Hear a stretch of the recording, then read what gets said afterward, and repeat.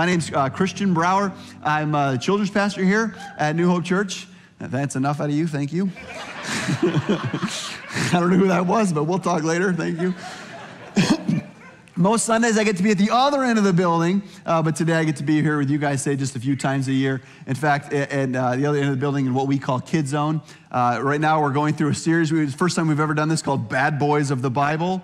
And we're looking at, stop wooing. It's not a good, these are bad men, all right? Bad people that were the evil kings, and yet every time there's a story with an evil king that despised God and hated him, there's someone who was faithful in the same story. So we looked at a few weeks ago, we looked at Ahaz, this evil king, and the other side there was Isaiah that was faithful to God in the middle of it. Then the Assyrian king Sennacherib was there and mocked God.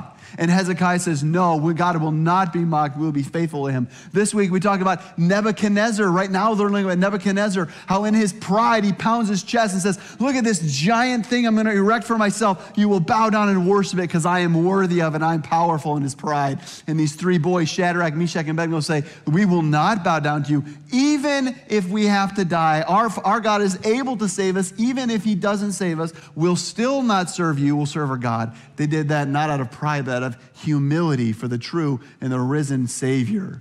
We don't approach God with pride, but rather with humility. We love that. We love what they're learning down there today. Thank you for allowing us to teach and be with your children every Wednesday. We love what the Lord is doing in their lives.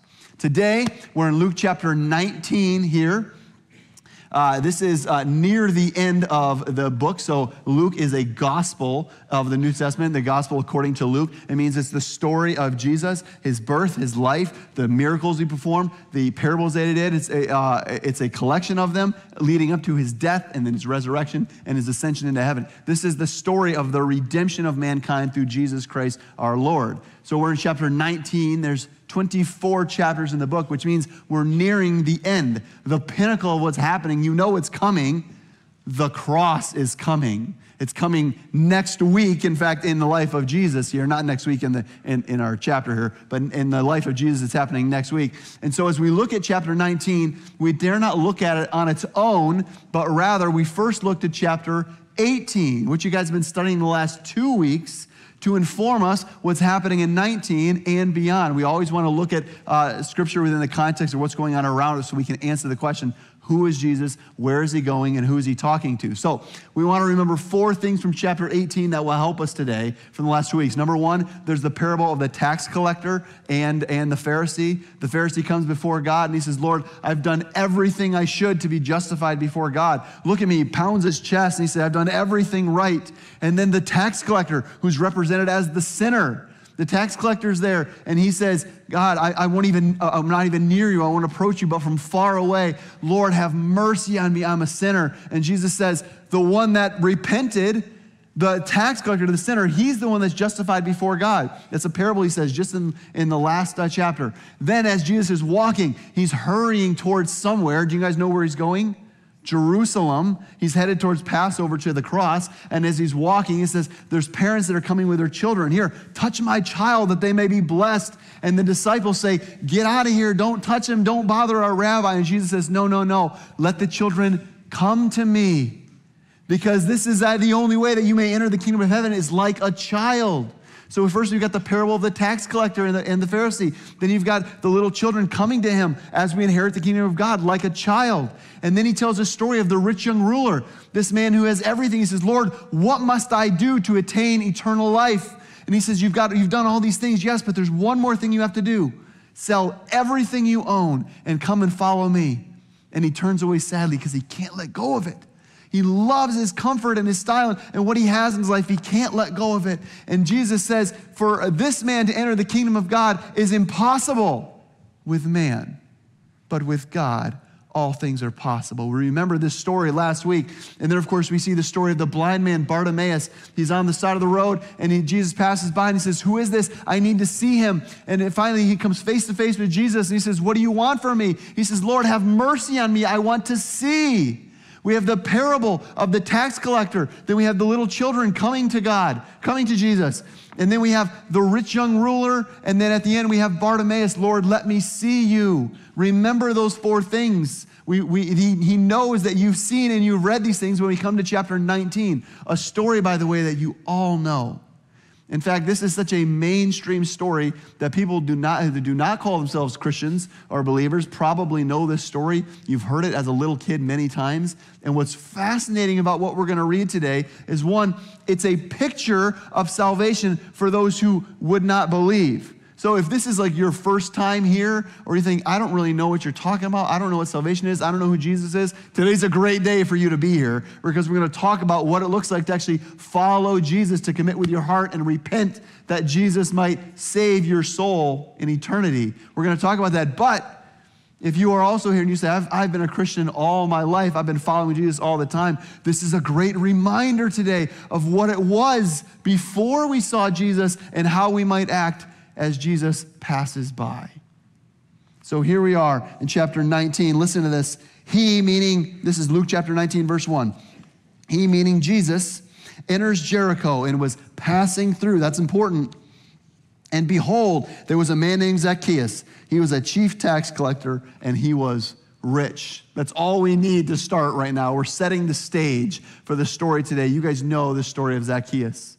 But look at the language there. In chapter 18, we saw some of the language that Jesus is talking about, how he's passing through, how he's walking by, how he's moving towards Jerusalem. He's moving towards the cross, his final goal. In fact, you remember in chapter 9, Pastor Craig talked about Jesus moving towards the cross with a resolute heart. He was focused on it. This is where he's going. He's only passing through Jericho. He's moving on the way to somewhere else. This is important to know. This is why context matters. And he comes upon a man who he doesn't see yet. His name is Zacchaeus. We know Zacchaeus is there, but right now we only know a little bit about him. We know that he's a tax collector. He's a chief tax collector. And we know that he's rich from this, very likely illegitimately so. What do we know about tax collectors in the Bible? They're synonymous with sinners. Every time there's someone that is not righteous but a sinner against God, that he is looked at and he's compared to a tax collector. In fact, a tax collector in Jewish law is not even able to testify in court. Do you know why? Because their testimony in their word is viewed as suspect, simply because of the nature of what they do. These people didn't work for Israel. They worked for Rome. They were traitors to their own people. They worked for Rome. And you know how they collected their salary? It wasn't a set salary that was brought for them. Whatever they collected from the people, they took a chunk of that. That's how they got their money. You can see how this guy probably had a lot of power, because he could go and say, this is how much tax you owe. And they would say, I can't pay it. All right, go to jail. As soon as you can pay it, then you can come out of jail. He had immense power, not a lot of social standing. People did not like him. He was rich and illegitimately so, and he was a tax collector, meaning that he took from all these people and he just decided what the Rome needed, and he would collect a portion from himself and he would send the rest to Caesar, and he would go live his life in great comfort. But he wasn't just a tax collector. He was a chief tax collector, which meant he had tax collectors under him, a giant Ponzi pyramid scheme of corruption. And at the top is this man, Zacchaeus. This is the man in the story today. And we find out in verse 3, right after this, we find out something else about him. He was seeking to see who Jesus was, but on account of the crowd, he could not, because he was small in stature. So he ran ahead and climbed a sycamore tree to see him, for he, meaning Jesus, was about to pass that way. So now all of a sudden we see the story. It's kind of coming into view. Zacchaeus is there. This is his town. He knows the streets. He knows the people there. But there's a murmur. There's something happening here. Something new, something different. And as Jesus gets closer, there's people following him. His disciples are with him. People are being healed. There's an excitement. What's going on? He has to go near there. So he goes there, and he's short. So he's jumping up. He's pulling at people. What is it? What's there? Let me see. And finally, here's the name. This is the Rabbi, Jesus. This is the one that could be the Messiah. So what does Zacchaeus do? He looks to where they're going. He runs ahead of them. He climbs up into a sycamore tree, a big tree, a sturdy tree, an easy to climb tree, and climbs up there and waits for them to pass by just to get a glimpse of this one that they call the Messiah. Do you remember all those things we talked about in 18? The parable of the tax collector, the little children that came up to him, the rich man that couldn't enter heaven. With God, these things are impossible, or with man, these are impossible. With God, all things are possible. And then the blind man who said, let me see. These parables and these short stories come all together in this one, where all of a sudden here we have Zacchaeus, a real life tax collector. This is not a parable anymore, who's rich and illegitimately so. He sees Jesus he hears of Jesus and says, I must go. And he climbs a tree like a child to get up there high and say, God, I must see you. Jesus is showing us, here's the real life example of everything I've been talking about. This is how we're going to handle all these parables come together in fruition right in Zacchaeus here. Here it comes. So Zacchaeus climbs this tree, and I wonder, this is his town. This is where he was. The Bible doesn't say this. I wonder if this is a tree that he's climbed many times. Climbed up there and hidden and looked for trade deals and looked for money changing hands and found out where all the money was that he could tax everyone that was coming through, and he was kind of surveying the town, right, and knew what was happening from his little perch, and nobody could see him up there. I don't know, but he probably knew this tree because he runs for it, and he climbs up into the tree, and he's hoping to see Jesus from above. And what happens? Jesus passes by, and here's what it says. When Jesus reached the spot, he looked up and said to him, Zacchaeus, come down immediately. I must stay at your house today. So Zacchaeus came down at once and welcomed him gladly. There's three really important things that happen here. Number one, there's a miracle here that we don't want to miss, and that's that Jesus knew Zacchaeus' name. He didn't know him. They weren't friends. There's no reason that he would have known him, but by the power of the Holy Spirit, Jesus says, Zacchaeus, come down. He knows his name. He probably knows more than his name, but he knows his business dealings. He knows all his downfalls and his pride. He knows his hurts and his aches. He knows everything about him. And yet he still calls out to him, Zacchaeus, come down. I must be with you today. I hope that we can pause there for a second and look at that miracle as something that happens in our lives too. That as we pray before God, we don't say, Lord, it's me, Christian Brower, you don't know me, but I really need something from you, you great and powerful being. He says, no, I know you. I know you. And that's a miracle that Jesus knows your name. And when you go before him in prayer or in praise or in adoration or in worship, he knows you and he receives that from you. And when you pray to him, you say, God, I've got this huge thing that I want in my life.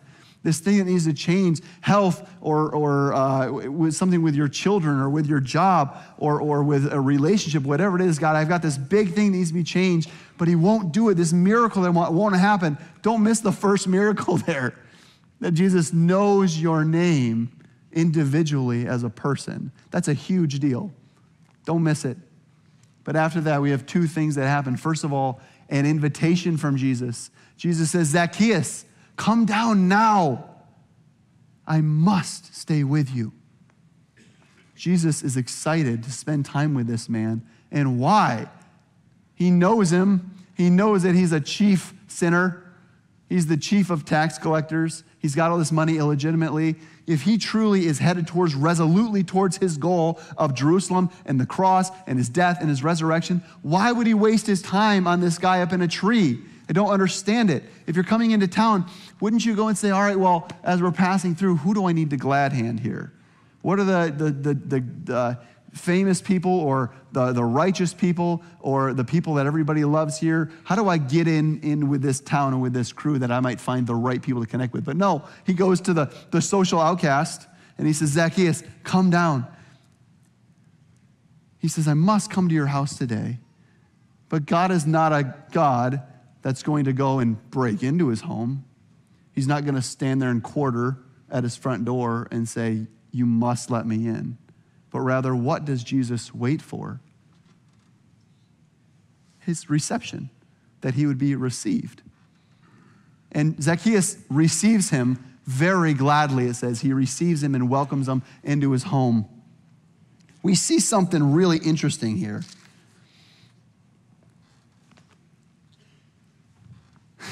This is the story of what the gospel is. And let me explain what I mean by that as we get into the next part here.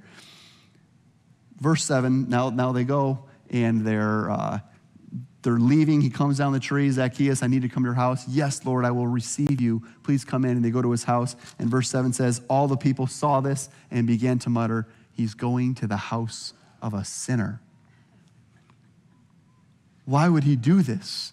Why would he do this? And Jesus does this a lot, right? He kind of bucks social norms and changes things and says, this is not who you should be spending time with. Especially Jesus. Do you know how short your time is? He's the only one that knows. Everyone else, the disciples, are really excited to go to Jerusalem. You know why? They think the kingdom of God is now, is immediate. He's going to come with a strong fist, and he's going to put his foot down, and he's going to reign with power and with might and with glory. And when we get there and when Passover happens, we're going to overrun the government, and this is going to be our time. The kingdom of God is immediate and at hand. That's what they think is coming. Why are we wasting time with this guy? Let's get out of his house and go to where we're supposed to go. We're hanging out with this guy, the sinner? Why? When they get to the house, it doesn't say that Jesus said anything. He may have. Jesus may have said something. They may have talked first. I don't know. But the next thing we know is that Zacchaeus begins to talk. So it may be that they ate together. It may be that Jesus said something first. It may have just been that Jesus was giving him that look, like the fatherly look, like, you know what you did, right? Probably not. But at the very least, the presence of Jesus is there. That's all we know for sure, is that Jesus is physically present there. And how does he respond?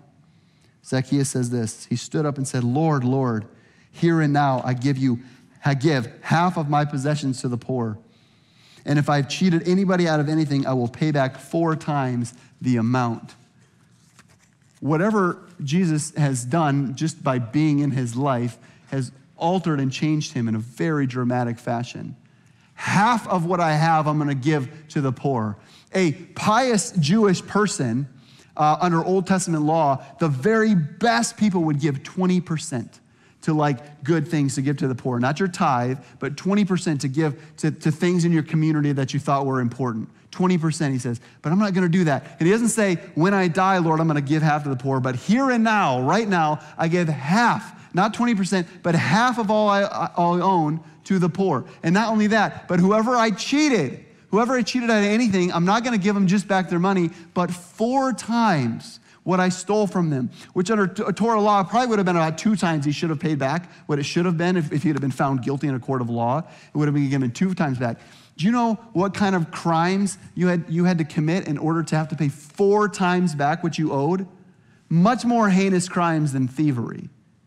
This is the worst of the worst punishment, would be paying back 4 times what you had stolen from somebody, what you had taken from somebody. So here Zacchaeus says half, not 20%, but half of what I own, I give to the poor now. And 4 times of anything that I stole from anyone, I will return right now. Do you know what this is? It's repentance. It's turning away from the life that he thought, this is what I want, and all of a sudden here's Jesus in front of him, and everything in his world changes. Lord, I don't need any of that. I want to be righteous before you. I want to be right. You remember we talked about the rich man?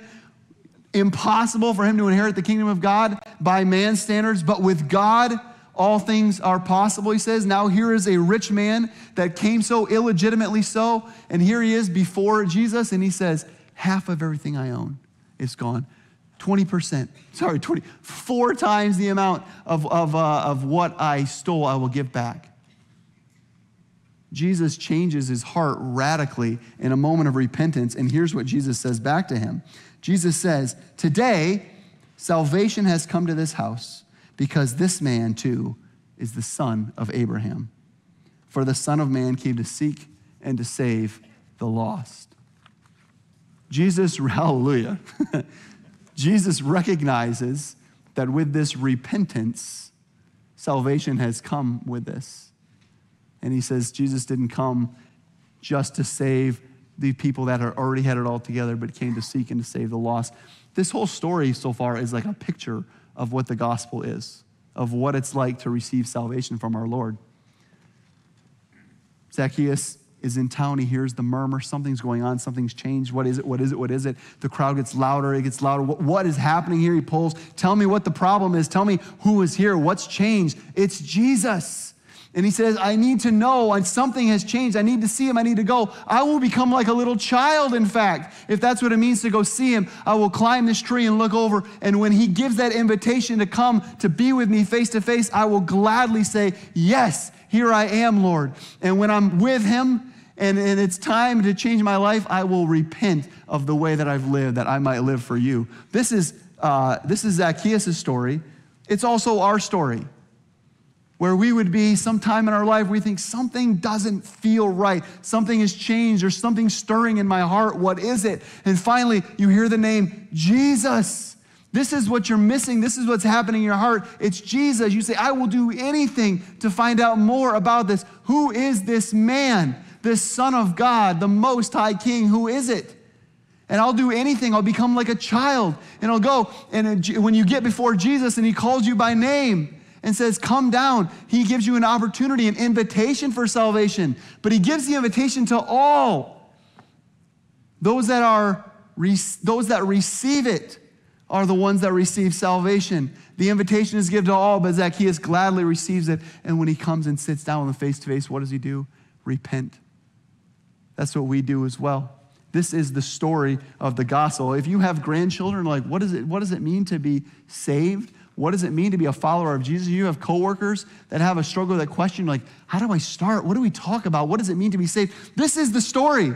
You can feel it throughout this whole thing. Slight heart change by work of the Holy Spirit. And then the name of Jesus. And then him pursuing Jesus, climbing any way he can do it.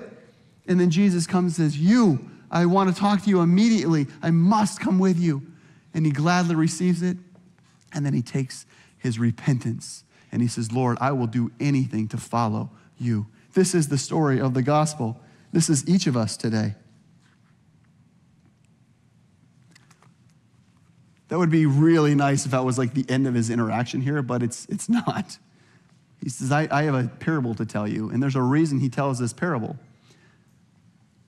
He says, my disciples, I can see it in their demeanor. I can feel it. I know what's happening in them. They think something's about to happen that's not. And here's what it is. Verse 11. While they were listening to this is Zacchaeus repenting, and Jesus says, this man is a son of Abraham, or a son of Abraham, which means that he also is due the promise of Abraham, which is to say he's a child of God now. This is a man that's a child of God. That's what he means. While they were listening to this, he went on to tell them a parable, because this is verse 11 in Luke chapter 19. Because he was near Jerusalem, and the people thought the kingdom of God was going to appear at once. He said, a man of noble birth went to a distant country to have himself appointed king, and then to return. When he called 10 of his servants and gave them 10 minas, put this to work, he said, until I come back. So Jesus is now with his disciples, and Zacchaeus is there, and he can feel something going on. They think that we're in a hurry here. We have some urgency because we've got to get to Jerusalem. And he's told them many times, he's predicting his death, and Scripture tells us at least twice that they were kept from knowing it, from understanding it. They didn't hear him, that he was going to die, and that's how the kingdom was going to come. They thought, here comes our earthly king, strong in power and mighty to save us from the Roman Empire or the Assyrians or anyone who would come against us. Here is the Messianic era now. And Jesus says, I've been trying to tell you. And here's another parable while I tell you again. The kingdom is now where Christ reigns in our heart, but it's not fulfilled yet. I'm going to go away first and then come back. So he says, while I'm away, I'm going to give something to my servants. This mina, people say it might be a roughly $10,000, 3 months' wage. Some people say it's far less than that. It doesn't matter for this. But I'm going to each give you the same amount. This mina, I'm going to give 10 of my servants this, and when I'm away, and when I come back, I want you to put it to work while I'm away. But as he leaves, there's a delegation of people, his enemies. These are not his servants. His enemies send someone to say, hold on, we don't want this man to be our king. Hey, this is not our king. We don't want him. But he says he is the king. He's due his kingship. He will be king. So when the king comes back, the nobleman became king and then comes back. And he goes to his servant and says, what did you do? I made you traitors in my name. Small-time traders within your towns. I gave you a little bit. What did you do with it? The first servant says, here, I took this mina and I made it into 10. And he says, well done. I give you 10 cities to look over, to rule over. That's a huge improvement from $10,000 to 10 cities. That's a big responsibility he's giving this person. The next person says, what did you do while I was away? I started with 1. Here's 5 minas. He says, I give you 5 cities. But then it comes to the third. Comes to the third servant, and there's 10 servants here. We only hear about 3 of them. He comes to the third servant. He says, what did you do? He says, oh, I thought you to be a harsh man, an austere man, someone that wouldn't be trifled with. I was afraid, essentially, is what he's saying, to lose what you gave me. Because what if I tried to trade and spend it, and then I lost it, and it was gone, or I came back with less? I was afraid of what you would do to me. So instead, what I did was I wrapped it up in a handkerchief, and I hid it, and I did nothing with it. And the king is angry at this. Why would you do that, he says. I'm going to judge you by your own words. Well, why did you not at least put it in the bank and give me interest for it, he says. I'm going to take away yours and give it to him that was 10. Well, hold on. That's not fair. That guy's already got a bunch. This is all I have. He says, no, it's going to be worse because you know those enemies of mine, the ones that sent a delegation away to say we don't want him to be king, well, now they're going to be brought before me and they're going to be killed. And that's the end of our passage today. His enemies are slaughtered before him. We're like, goodness, what are we supposed to do with this, Lord? He's showing us the gravity of where he's going. The anticipation of going to Jerusalem is not just that Passover's coming and that he's celebrating this feast, but rather he knows he's going to his death, and not just his death, but his crucifixion. And that accomplishment on the cross will mean life and death eternal for everyone. This is what he's getting at. It's a very serious moment. What I'm about to accomplish has consequences for every person. He doesn't want them to miss it. So the question is this. Okay, I understand that the noble man that becomes the king is Jesus. He's here now. He's going to go away, and then he's going to return. And while he's away, he gives us this thing. And he says, work while I'm away, and when I return, we'll see what happens. So the question is, what is this thing supposed to be, this mina? What is it for us? Is it our salvation? Certainly not. The Bible tells us that nothing can separate us from the love of God. It's not stripped from us and given to someone else. That's ridiculous. However, I think the clue to what the mina is what the disciples are thinking and talking about when Jesus tells this parable, which is the kingdom of God. The kingdom of God is wherever God reigns, here in heaven and on earth.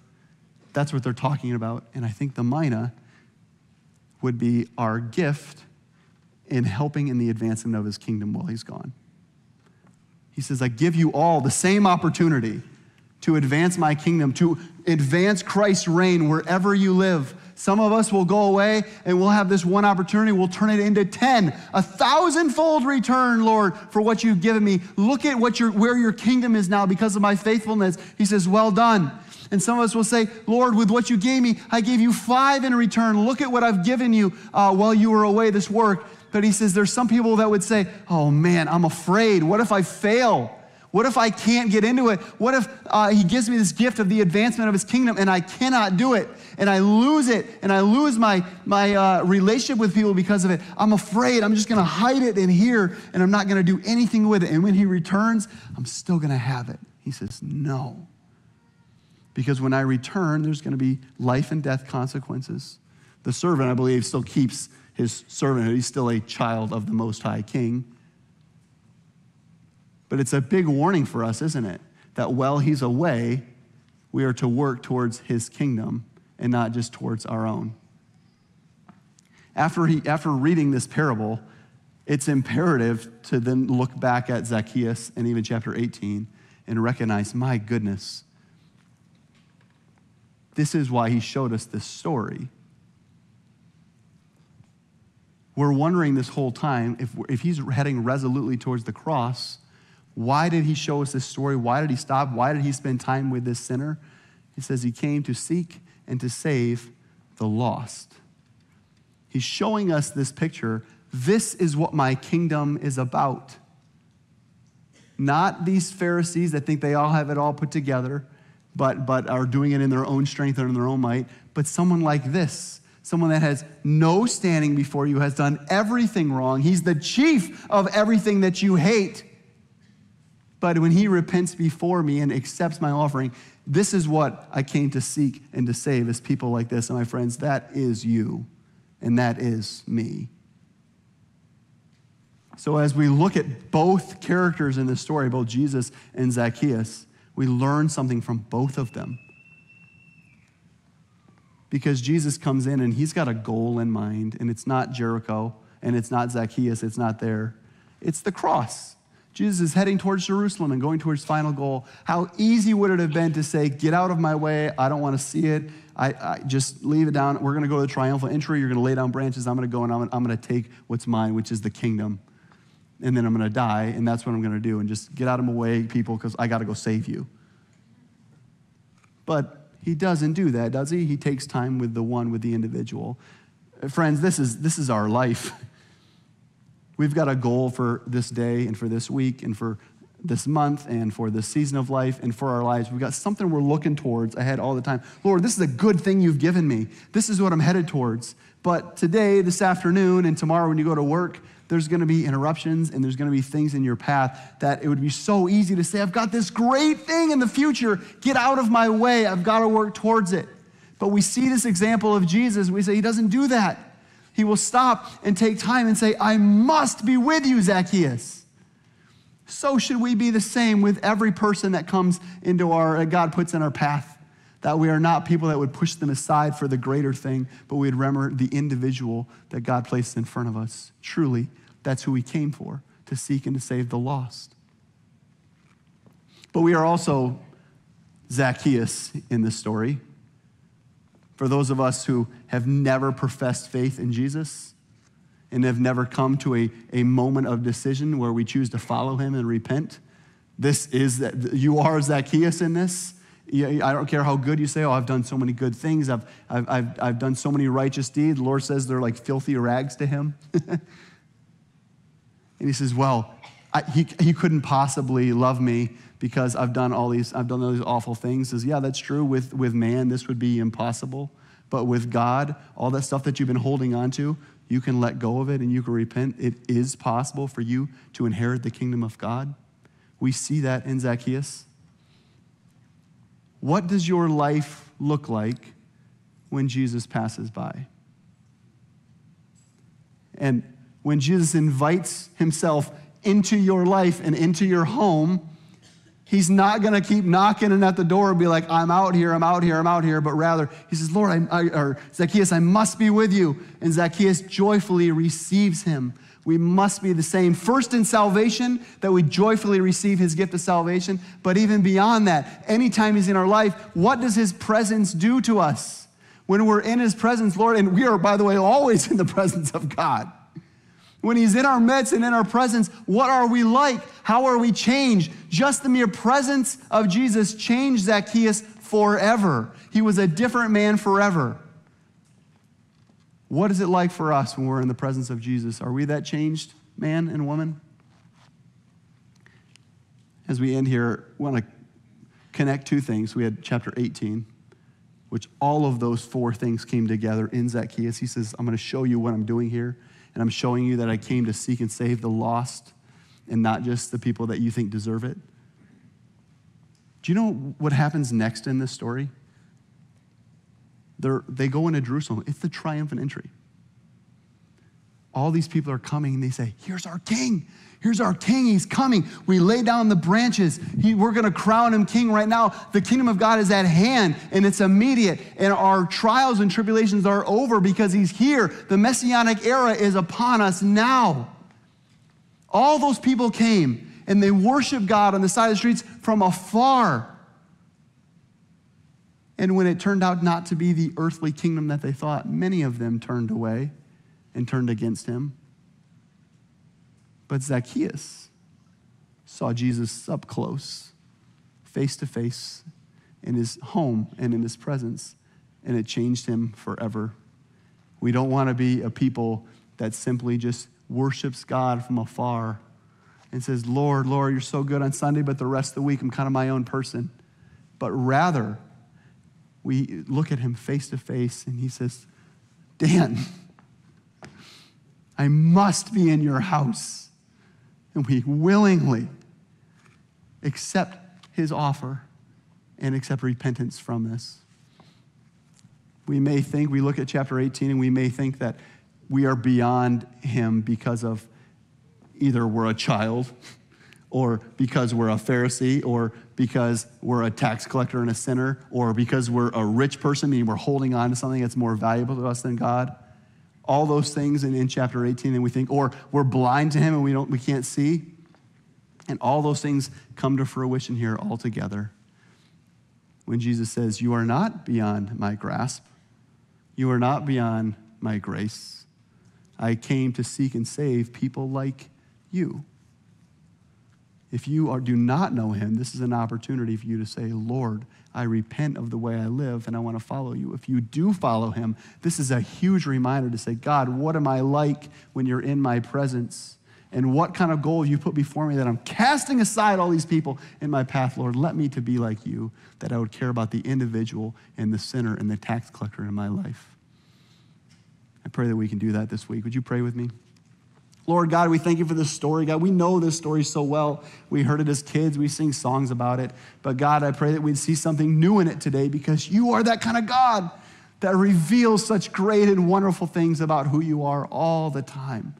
Something new from an infinite God today, Lord. So we pray that your Spirit would work in the hearts and minds of your people today, that we would know you, Lord, that we would recognize that we are like Zacchaeus in so many ways, that we are away from you. God, we do not deserve your grace or your mercy or your presence, and yet you say, I must be with you. And so, Lord, we receive your invitation for you to be in our hearts and in our house, that we might repent and be like you, Lord. You have everything that we need. We lack nothing when we are in you. We thank you for the story today, Lord. While you're away, we pray that we would be at work, that the advance of your kingdom is within us, Lord, that we would allow ourselves to work for you and not be afraid of failing, but rather, Lord, give you all that we have, that you might be pleased with us, Lord. We love you and we thank you for your word today. In your name we pray, amen.